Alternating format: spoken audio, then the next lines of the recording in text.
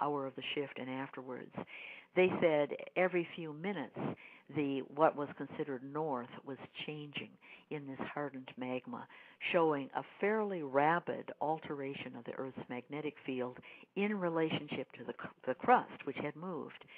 So these are scientific evidences that this has happened in the past.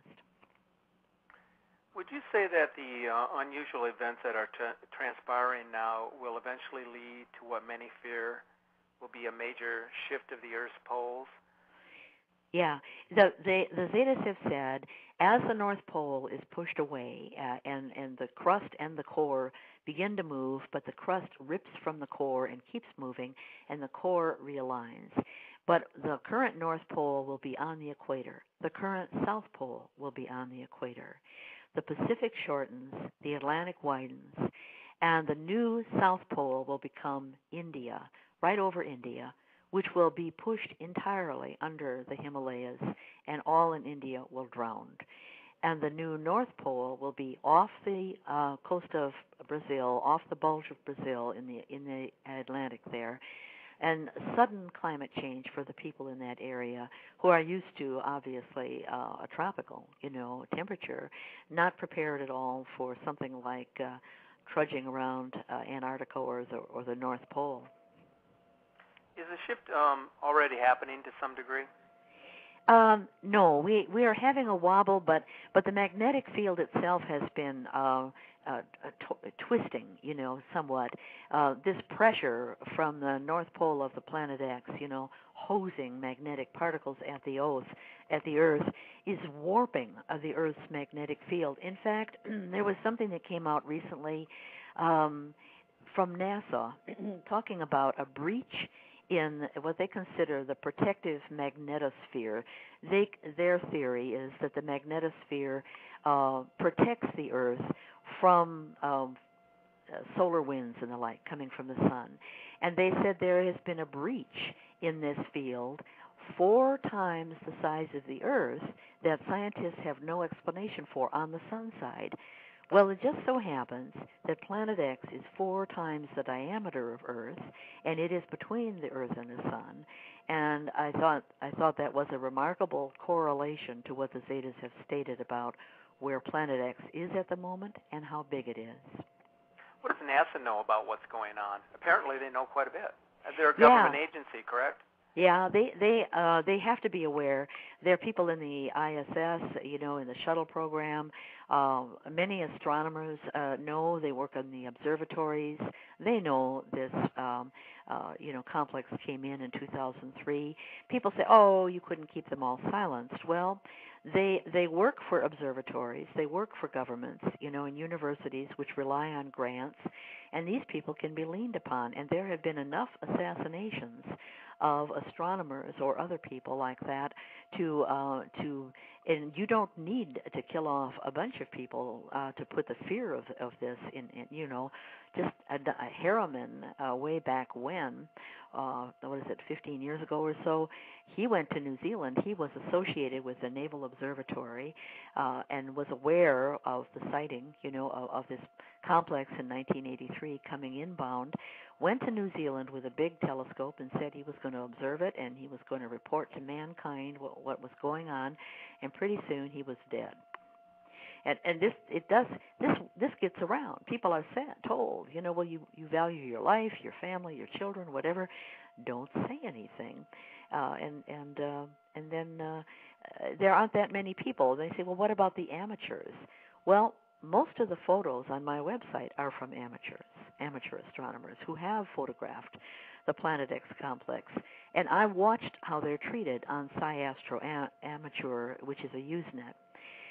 They have an astronomer or two will come in and poo-poo anybody who says, I think Nancy's right, I looked here and this is what I found.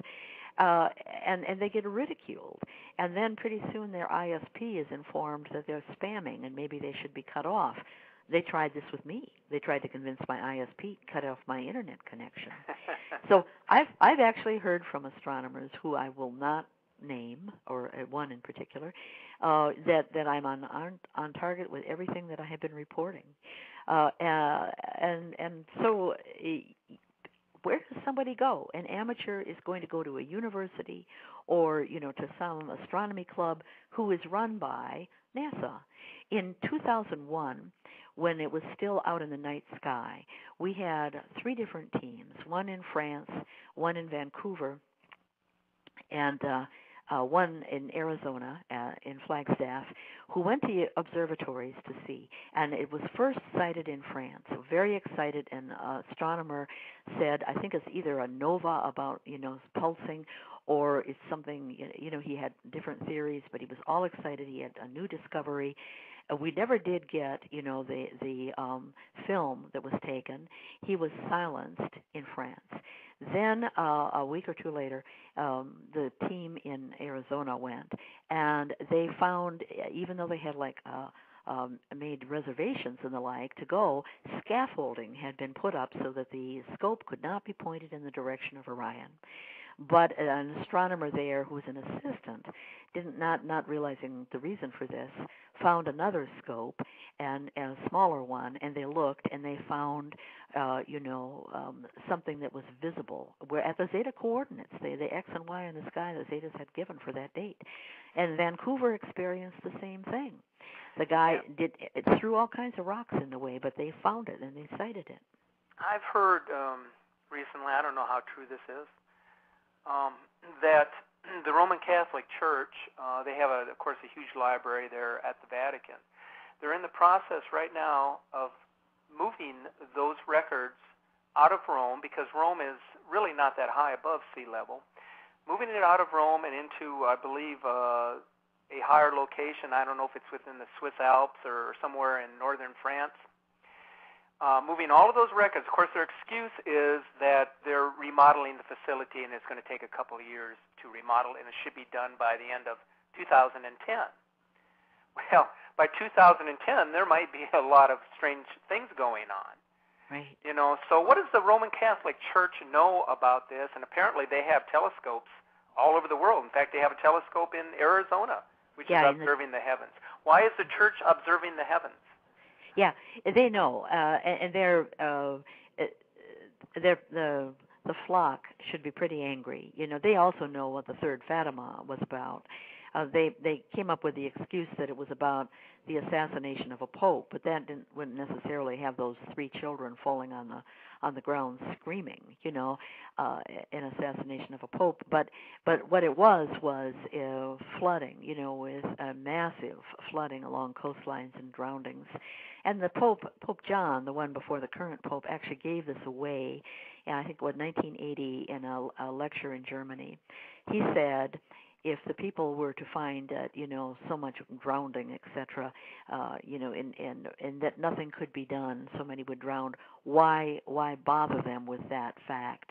It would affect their life, the quality of their life, the happiness of their life at present. So he basically gave it away, what the third Fatima secret is. Yeah, they have a scope in Tucson. I'm not sure about others, but it's called the Pope scope down there. Because they know, and they're peaking, and they want to know the status, how close it's getting, the timing. People are trying to figure out the timing. The elite are, stocking their bunkers. They intend to go and use militia to defend themselves, some of the very, very wealthy people, have been notified. And it depends. It depends somewhat on who you know. I have an interesting story about somebody worked with the Troubled Times group, and he had a CIA and DOD security clearance, and he was totally convinced that Zeta Talk was on target and all this was going to happen. And maybe he knew something he couldn't say, right? But he had been given a security clearance with the CIA in order to debug their satellites and the like, and the NSA and the like. He had a wealthy uncle in Texas who was an agro businessman, big enough in Texas, which is very Republican, to be, quote, connected and maybe get the inside rumors, right, get the inside track. So he went to his father. Anyway, this wealthy Republican in Texas was asked the question about whether there was truth